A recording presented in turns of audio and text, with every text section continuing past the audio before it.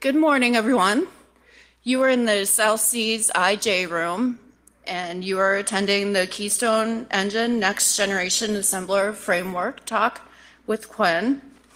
A few things before we start that I need to tell you. Stop by the business hall located in Bayside AB.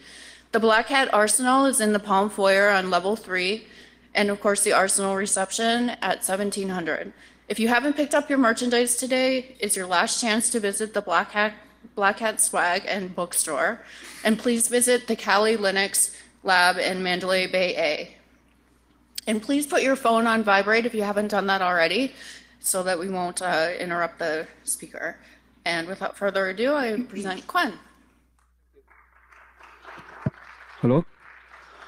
Good morning, and thank you for being here to see my talk. And okay, so today I give a talk on Keystone, which is a new assembler framework for reversing.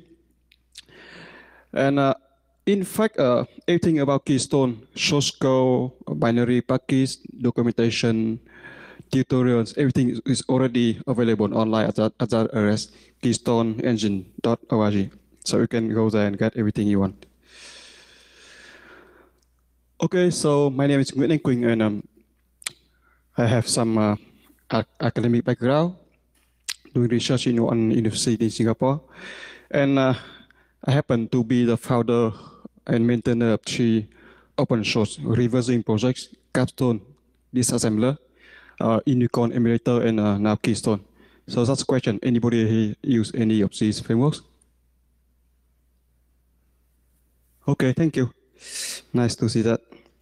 Okay, so first I introduce some background on assembler frameworks, and next how Keystone can fix all the problems on the existing assemblers. And later I introduce a new tool, KeyPatch, built on top of Keystone, and conclusion. Okay, so two years ago, 2014, I introduced in Black Hat the Keystone disassembler framework, which is the one and only open source multi-architecture, multi-platform, multi-binding assembler, disassembler for reversing. Last year, I went on and introduced Unicorn emulator at Black Hat, and this is also the one and only open source multi-architecture, multi-platform, multi-binding emulator for CPU. Now in 2016, we have 2 good frameworks for reversing. We can, from binary, we can decompile using Keystone and get back the assembly. After that, you can do a lot of binary analysis on assembly. You can also feed the binary to emulator and watch the code behavior. So the question is, what is missing here? So you can see that both Keystone and Unicorn, they need emulator at input. They need a binary as input, right? So the question is, how and where to get the binary? And actually, sometimes you need to generate the binary yourself. And that is the missing link here. We need something to, from the assembly, we generate the binary. The binary can be decoded, again, by Keystone, or the binary can be sent to the emulator. So what's missing here is the assembler framework. So by definition, the assembler framework is a tool that, given the assembly instruction, it can compile assembly and give back you the binary as encoding. So for example, on x86, if you give inc EAX instruction to assembler, it can compile and return 1 byte, which is 40. And this by 40, when you run that on CPU or on the emulator, it will add 1 to the EAX register. And typically you use assembler to dynamically generate machine code. And after that, you can do binary rewrite, binary patching, or binary searching. Too bad to build a new assembler, it's just a lot of work. You need to have good understanding on CPU encoding. You need to understand all the instruction set of the CPU. And you need to keep up with the frequently updated instruction, because CPU vendors, they frequently add new instruction from time to time. And it's not easy to keep up with that. So here's my definition for good assembler framework.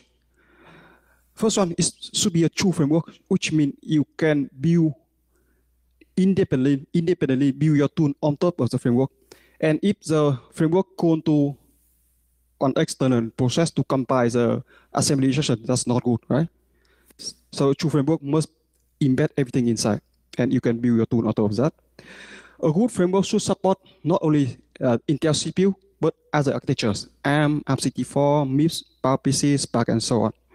It should work everywhere on all type OS, Windows, Unix, Linux, iOS, Android, and so on.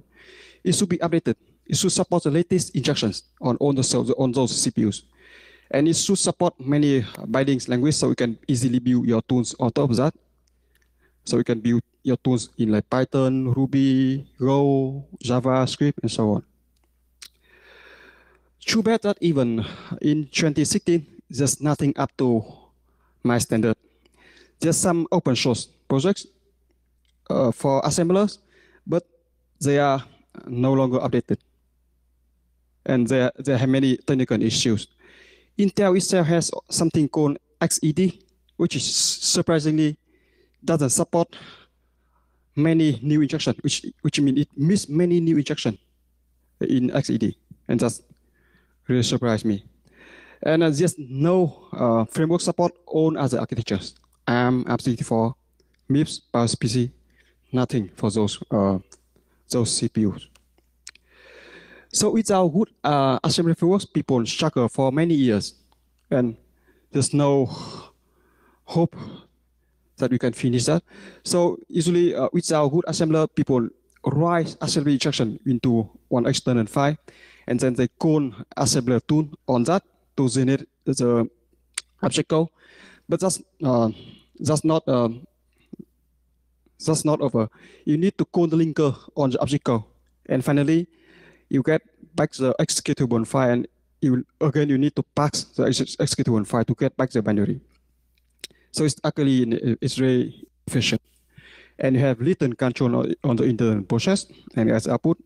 And course platform support is very poor. So if you want to have assembler for ARM running on Windows, then good luck. There's nothing like that.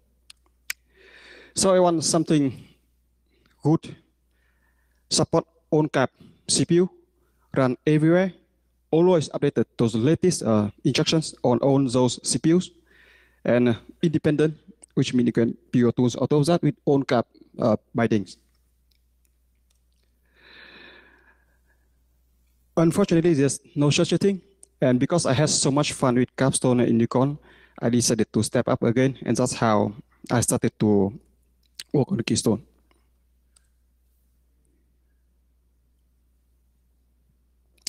So the problem is, again, there's too much work if I do that from scratch, because I need to support all those CPUs, a lot of instructions, and note that this one is like, I have very limited resource because this project started as a personal project.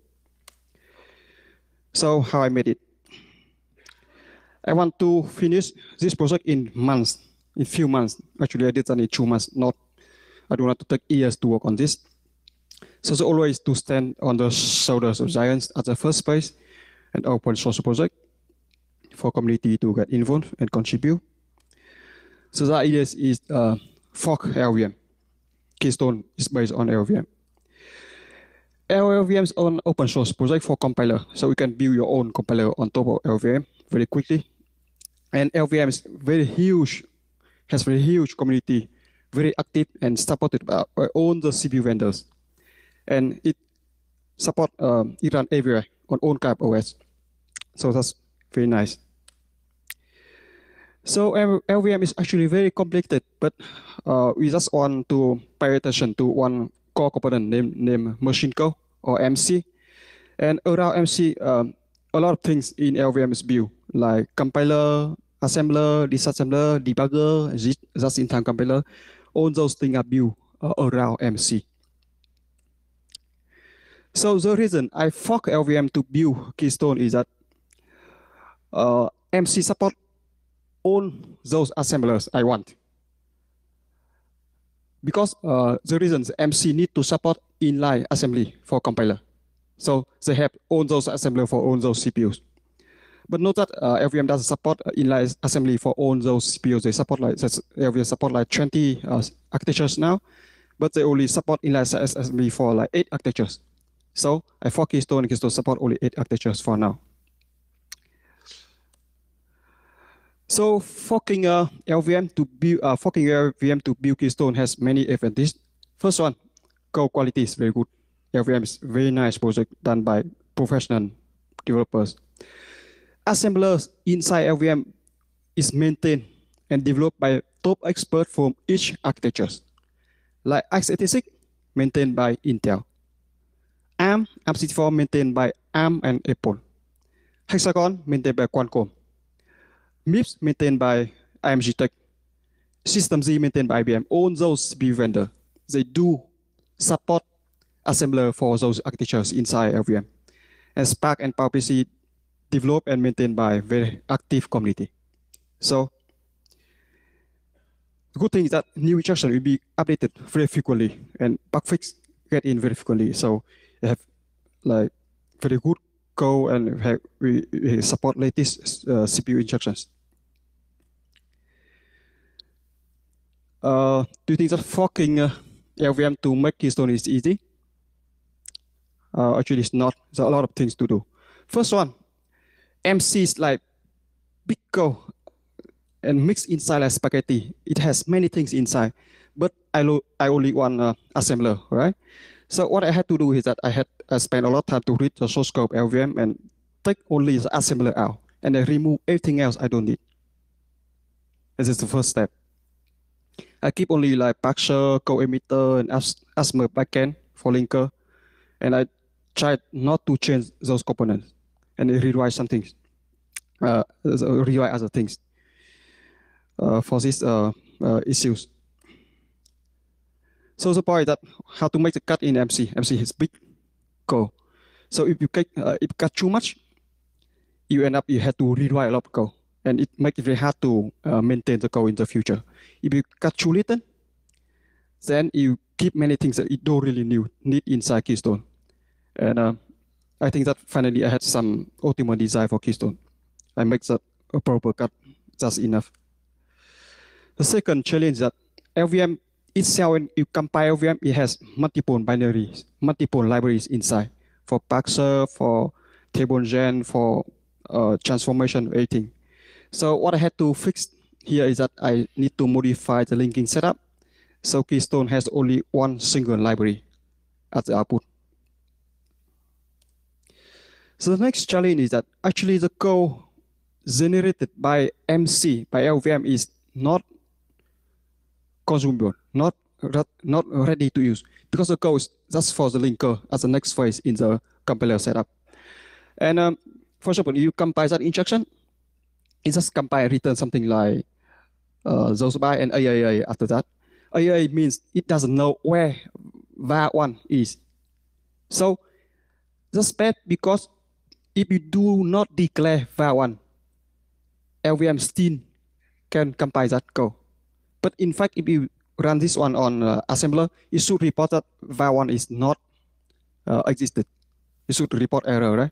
So I had to fix something inside the fixed subphase of LVM, so it can report the mixing sequence.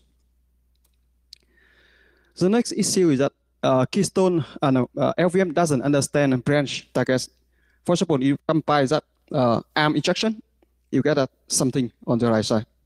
But the point is that the output is not correct because this instruction, the encoding actually depends on where you are in the memory. And it depends on the distance between where you are and the branch target. So the output is actually wrong. What I had to do is that I need to view my API so it can specify the rest of the first instruction. And after that, it generates the right encoding for the branch target instructions. Okay, there's one more issue. So if you compile something like that on LVM, you didn't report that this action is not correct. So you can see that the X on the red instruction should be one number, one constant number. And when LVM sees that, it report error, and after that, it exit immediately. And that's not good for the framework, right? Keystone as a framework, when it has some input that it cannot handle, it should not exit. It should keep going, but it report back errors, right? So here I had uh, spent a lot of time to fix all the exits, and I propagate errors back to the high level API and return that error to your tools. Another issue is that LVM doesn't support non-LVM syntax, and there's no bindings inside LVM. So what I had to do is that I need to extend the x86 parser to support new syntax like NASM or MASM, and I build all the bindings from scratch. So Keystone has bindings for Ruby, Python, JavaScript, Go, Rust, Haskell, and even OCaml. And here's flow of Keystone. You have parser, you have code emitter, you have linker at the last phase.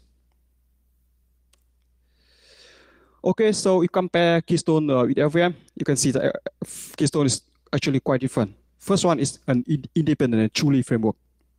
Truly a framework. It can understand the current code position, so it can handle relative branch properly. It's much more smaller in size and lighter in memory. So the size of Keystone is like 10 times smaller than LVM, because I remove everything else that I don't need. Thread safe support non-LVM syntax. It also supports many undocumented instructions that LVM doesn't support and has a lot of bindings. Okay, so here's one very simple demo. This one is in Python. So you can see how easy it is to use Keystone. Here, first you import Keystone, and you specify the rest, the instructions that you want to compile. And then here you set up the engine. In this case, that is CPU, Intel CPU in 32-bit mode.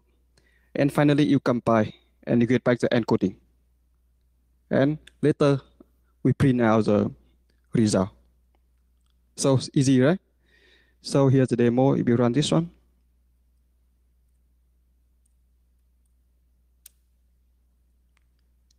yeah, so here's the output. Okay, so after I released Keystone like 2 or 3 months ago, people went on to build a lot of things on Keystone. And today I want to introduce my own tool, co-developed with Thành Nguyễn from VN Security. This one's a plugin for IDA. So open source, I already released that at the rest you can see on the screen.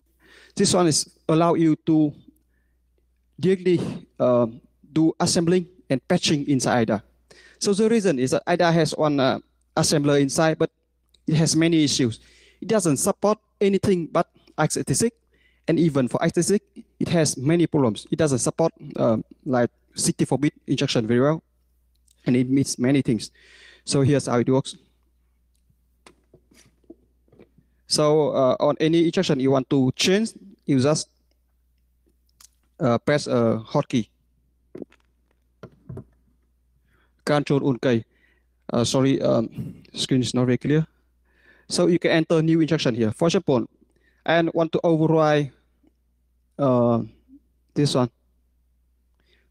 Pop RBX with other instruction. So we just enter new instruction here. Pop, for example, CX and patch. And after that, key patch automatically move to the next instruction. So we want to stop, you just cancel here. And you can see this instruction was modified. You can modify this one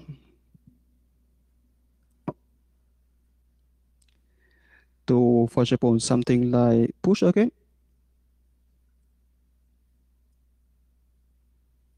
Push RAX register.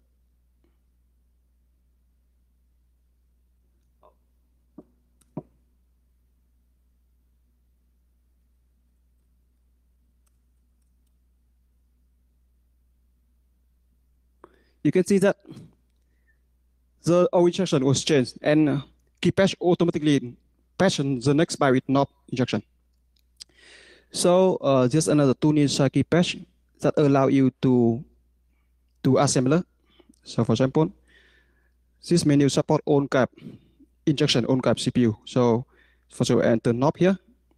You can see that knob in X statistic is 90, right? If I change this one to ARM, the encoding is like this. Right? I can change the endian from little to big and see the result change. I can switch to other CPU like MIPS or Spark. Yeah. So key patch has two tools inside. First one is for assembling. So you can use that to compile some assembly instruction. And you can also directly patch your binaries.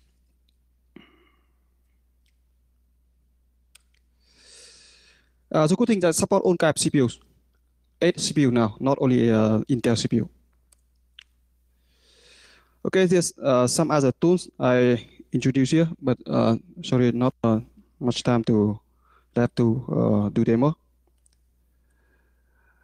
Okay, finally, 2016, we have a set frameworks for reversing, Capstone for disassembler, Unicorn for emulator, Keystone for assembler, and all of them are open source, multi-architecture, multi-platform, multi-bindings, and they own function independently, but they complement each other very well to make us full set frameworks, and we call this reverse engineering trilogy.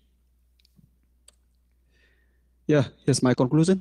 Keystone is on innovative next generation assemblers, support on kind things you want, open source, and future updates is guaranteed because we fork LVM and you can easily update the latest instruction in the futures. By the way, I bring a lot of stickers for Keystone and for all those for all the 3 projects. So if you want to get sticker, please come to see me after my talk. So here's all the links. You can get the source scope, everything here. Any questions?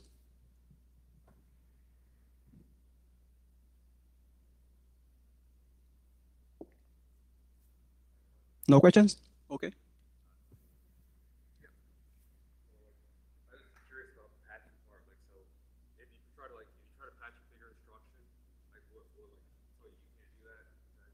Okay, so I give you a tool, and it's up to you to decide what to do.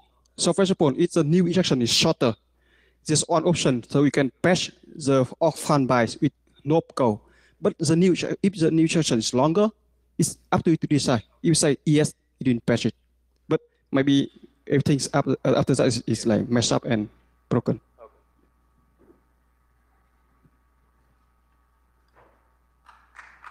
Thank you.